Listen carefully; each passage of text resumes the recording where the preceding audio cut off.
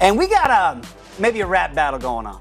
Now, Le'Veon Bell still has not showed up. Obviously, he got. But he's still rapping. Got to sign his franchise tag. Hasn't signed it yet.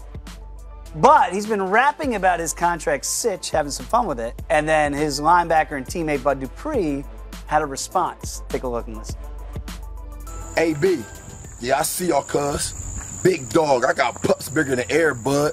Are you aware, Bud, why I'm not at practice? I'm gonna need 17, cause 26 is savage. They say the franchise should be enough. Pockets of Professor Clump. Come on, lad. Let me get back to my day. I can't keep showing Buddy love. Yeah, any linebacker, yeah, they might be shook. Playing with me, come to practice and get your chain took. Ooh, chain took. 17 mil, man, that might be gold. The reason I'm saying that is because Joe Hayden came home. Everybody you, yeah. Everybody me. When you get back to practice, it's still gonna make you apologize on national TV.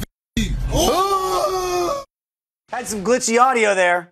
But still, Bud Dupree, you're gonna have to apologize on national TV.